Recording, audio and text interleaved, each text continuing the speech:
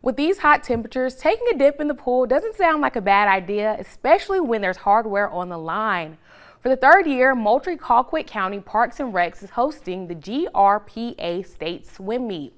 Swimmers from all over the Peach State will gather in Moultrie on Friday and Saturday for what is expected to be a packed complex. With over 500 swimmers competing and an estimated 2,000 family and friends in attendance, MCCPRA is looking for volunteers to help with the big weekend. We're looking for timer volunteers. So at the end of each lane, there are touch pads. And so the swimmers, when they swim across the lane, they touch the pad when they finish their lap, and that's supposed to record their time. But sometimes that fails, or the swimmer does what we call a soft touch. And so we have backup timers that will keep that time, and that's just to make sure that we have a smooth meet. The meet will start on Friday morning, July 12th, and will wrap up Saturday evening.